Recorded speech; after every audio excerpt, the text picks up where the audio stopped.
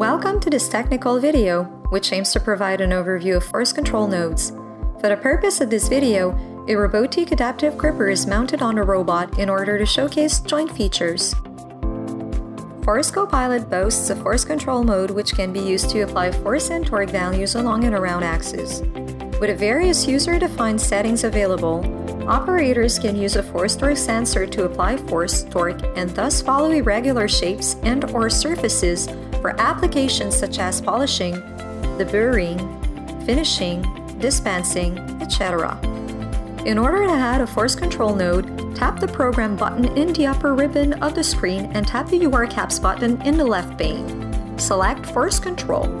Tap the Force Control node in the Robo program to edit it in the command window. Please note that UR Force nodes and UR Move nodes such as Move L, Move G, and Move P cannot be executed as child of the Robotiq Force Control node. Where a UR Move node would normally be used, the user shall record a Robotiq path or a multi-point path. Back to the command window, the first feature we will cover is the reference frame. From a drop-down menu, the user can select a reference frame from which the force and torque values will be applied. The tool reference frame uses the X, Y, and Z axis of the end effector to apply force and torque values in the appropriate direction. On the other hand, the base reference frame takes into consideration the X, Y, and Z axis of the robot arm base. The user interface of the force control node consists in 4 columns. The Enable Control column lets the user choose the axis on or around which the force and torque values will be applied.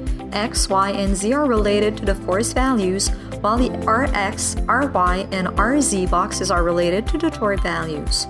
The Force Torque column is used to apply the actual force and torque values depending on which boxes were checked in the first column.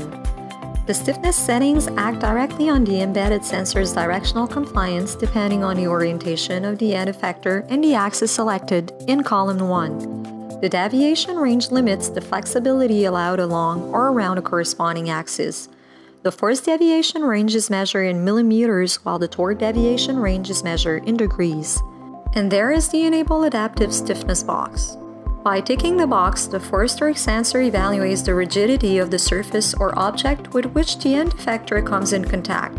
When entering into contact with a surface for the first time, the end effector will pull back for it has reached the force torque value entered by the user.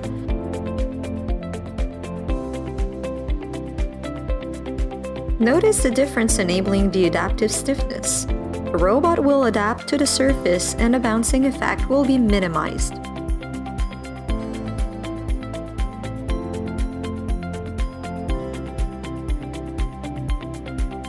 This covers the force control features of Force Copilot.